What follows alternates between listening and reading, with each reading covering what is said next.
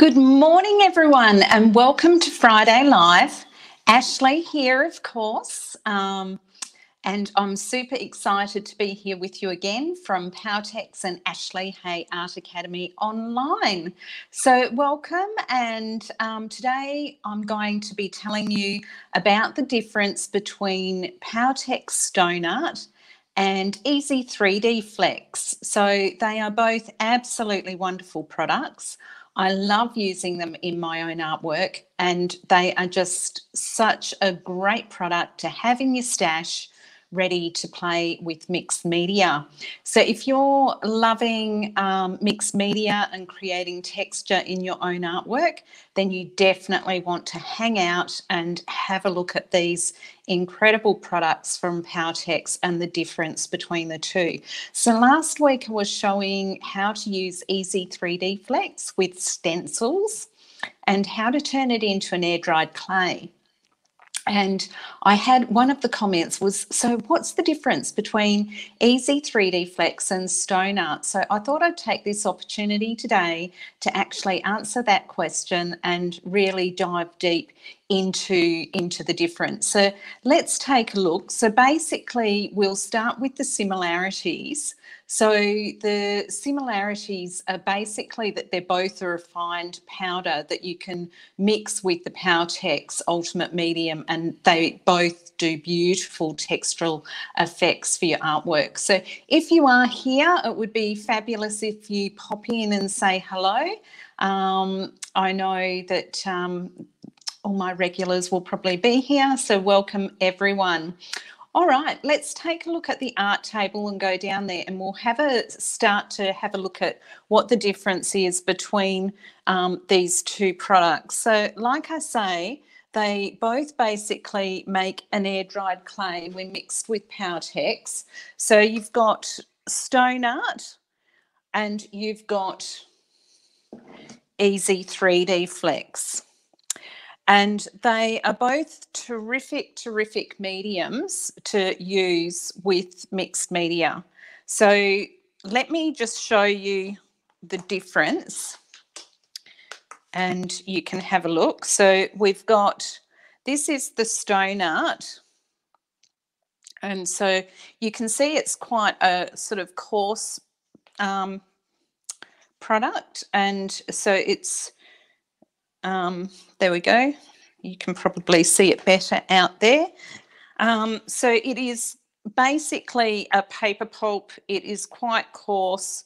It is beautiful when mixed with the Powertex. And there's all sorts of things that you can do with it. Whereas the Easy3Dflex is a lot finer. So you can see there the difference in how that looks. So it's a lot finer powder than the Stone Art. And then if we pop that out, you can see it's finer and it's also whiter. So looking at the two, similarities is they're both powder,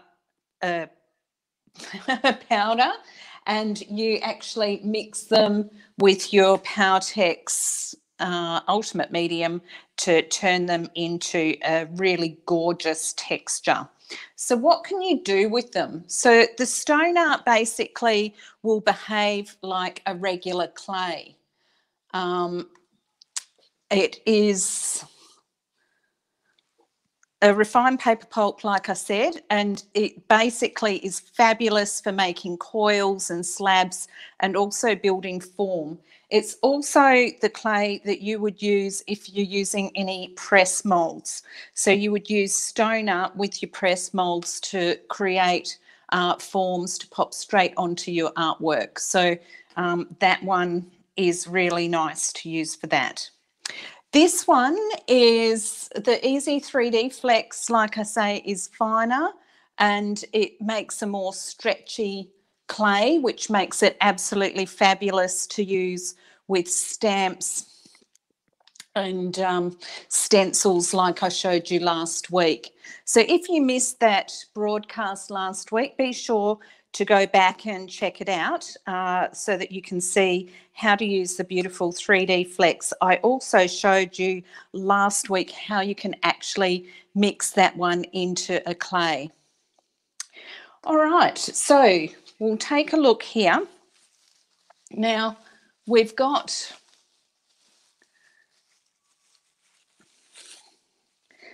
our 3Dflex here. 3Dflex, our stone art.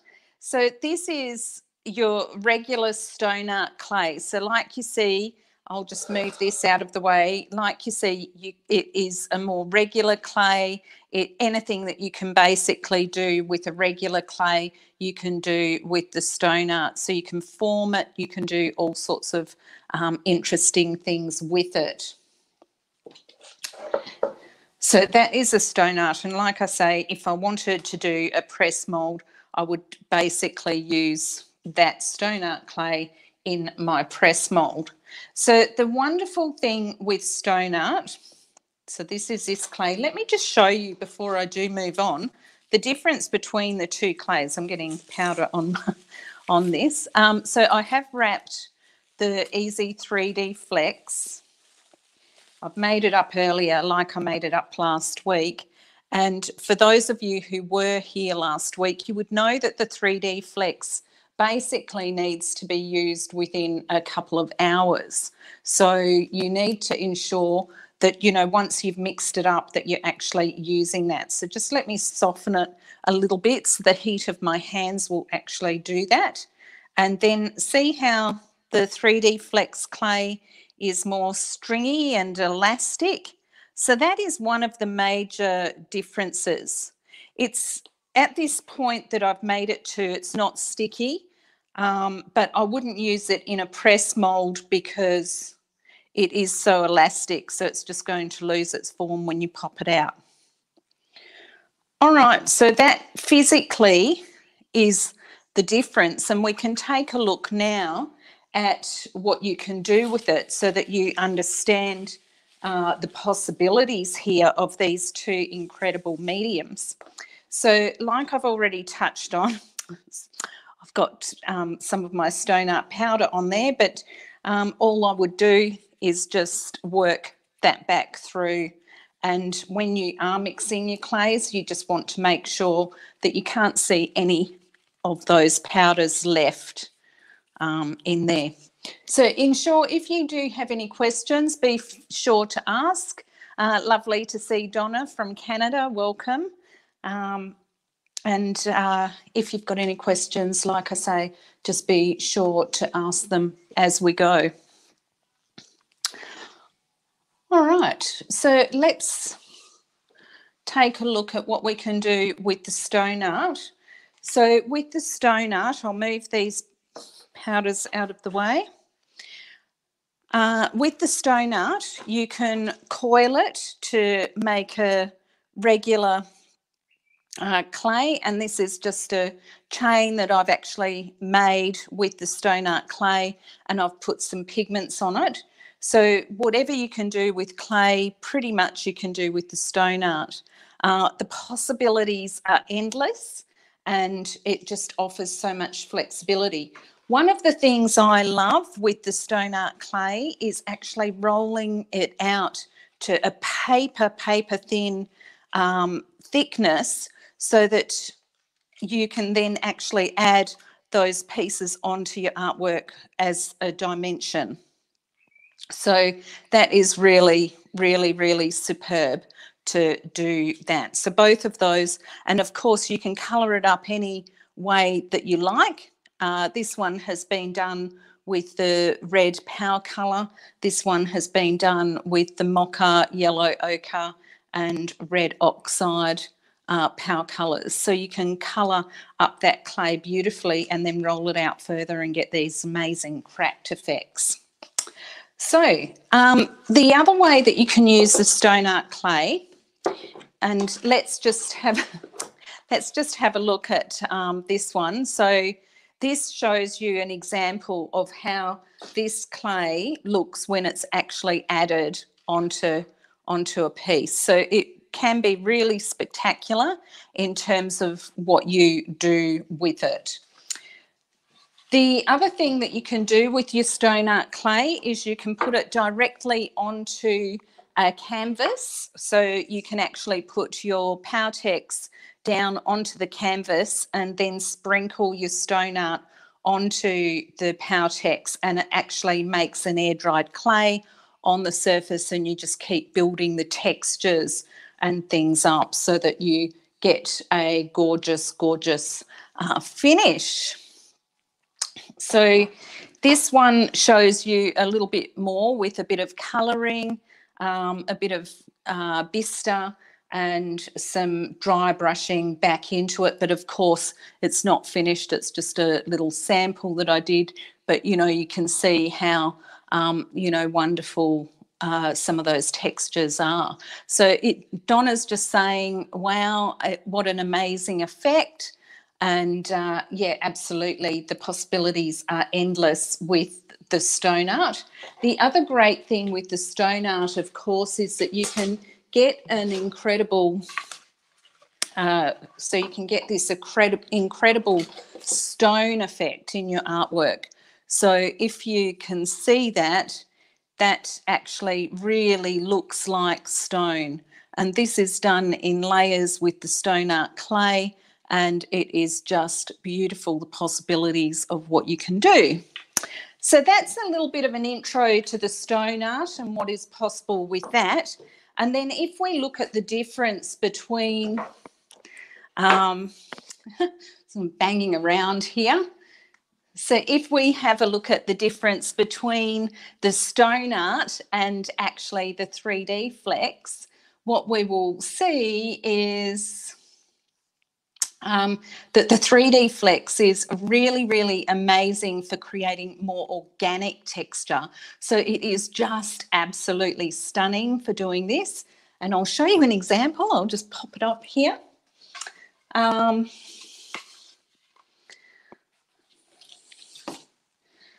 The light's a little bit low on my table today, but hopefully you can see that. So with the 3Dflex, you can see this part here is actually done with the 3Dflex before it's mixed into a clay, so it's a more stringy mix. The really fabulous thing with the Easy3Dflex is that you can get these incredible textures. So you've got versatility with the powder, so you can add as much powder or as little powder as you want, making a runny mix or a stringy mix or turning it right into a clay. So I'll just take you further up this piece here, and you can see here, this is actually the 3Dflex turned into a clay, and it is stamped into with some shells. So the effects that you can get with both of these mediums are totally different. And the 3Dflex, like I say, tends to be more organic, and you can get these incredible organic layered textures.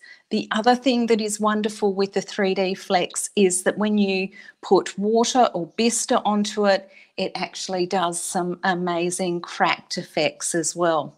So it is absolutely gorgeous to use. And both of these are two of my favourite mediums to use with the Powertex. So they are just absolutely gorgeous. And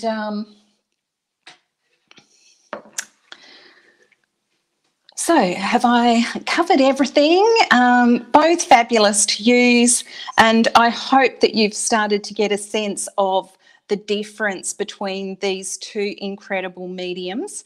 And really, it's just a case of experimenting with them, having a play around, and really seeing what you can do with both of these, because they are just gorgeous. So if you've got them in your stash, make sure you pull them out, try them with different colours in your Powertex range, mix them up with some of the other products like the Easy Structure and the sand for incredible different effects. And the more you experiment and play, the more fun you'll have, but also the more discoveries you'll make in terms of what is actually possible.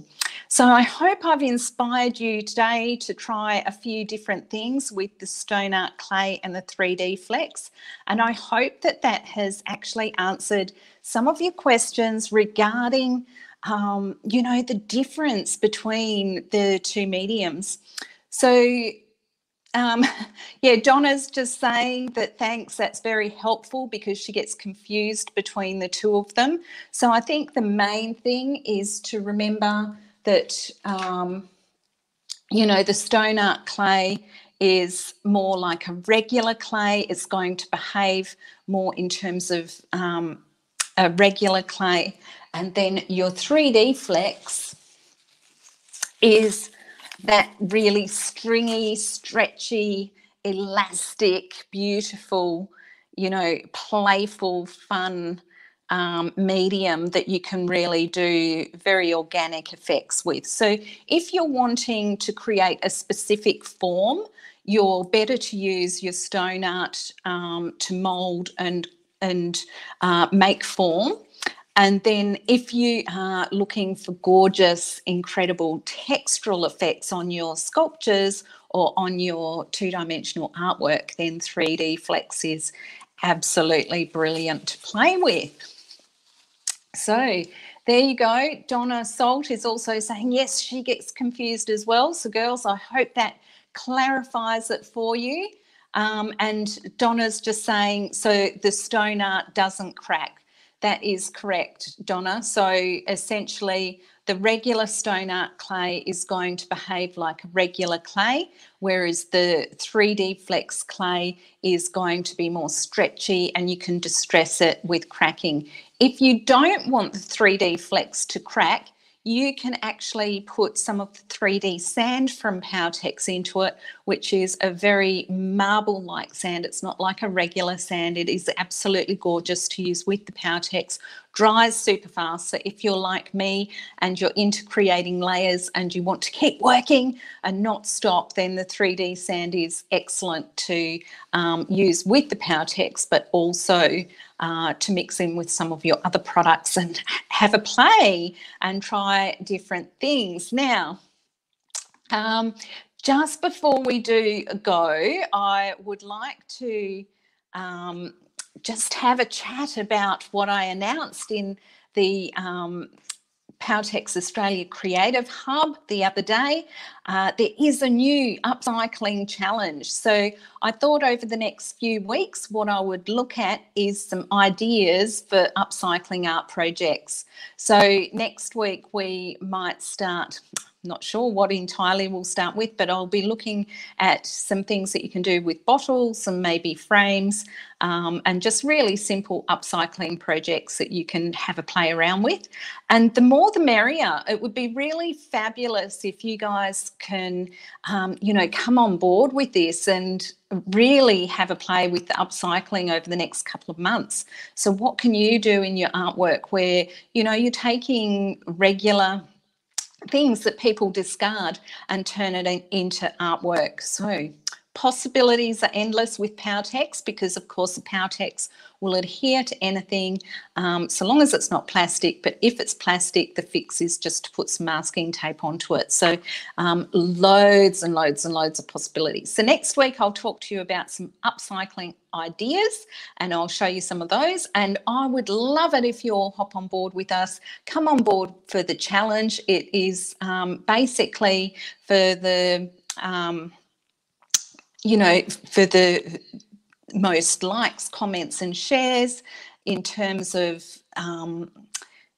you know, who will get the prize at the end. But it's not just about the prize, it's about participation. It's really about connecting, sharing and really doing something together over the next couple of months. So that challenge will finish on the 31st of July. So you've got plenty of time and there is a fabulous prize. I've just launched my new online Rust Effects workshop. And so I thought, well, that's the perfect thing to offer people as a bit of an incentive to hop on board and join us. So the person who does the most work and gets the most comments and things will be the person that actually gets that workshop for free. So join us, and it's going to be a lot of fun. I will make sure that the link to the Rust Effects workshop is in the comments, so that if you want to have a look at more details around that, you can. And then, of course, to learn more about Powertex, there's lots and lots of free resources on the Powertex website, so you can go there. And if you want to check out my new Ashley Hay Art Academy, you can go there and check that out too. So be sure to join us every week. I pop on with some different ideas, and it is wonderful as always to see you guys, and I am really looking forward to seeing what you guys do this week. And let's go with some upcycling and maybe using stone art or 3Dflex in those upcycling projects. And Donna's just saying, oh, excellent, new tutorial about Rust Effects. Awesome. So it is for faux Rust Effects, Donna. So basically I show you how to get gorgeous rusty colours without using the rusty powder. If you are keen to learn about the rusty powder and how to use that, the video that I've got on the website and on YouTube, how to use rusty powder, is actually very comprehensive, and that is free, so you will be able to access that anytime you like. So go and find it now, and I look forward to seeing some artwork with rusty powder from you. And hopefully everyone, I will see you all online soon. I'm super excited to be, just seeing what you all do, and I look forward to I look forward to actually seeing what everyone makes. And make sure you post what's on your art table this weekend. And you're very welcome, Donna, and I'm glad we've got two Donnas on today, so it's a bit confusing, but that's okay. I'm very glad that you have both enjoyed it. So until next time, guys, next week for upcycling projects, let us go. So until then, ciao for now. And remember, if you have got any questions, be sure to connect by messenger or in the group with me. Ciao.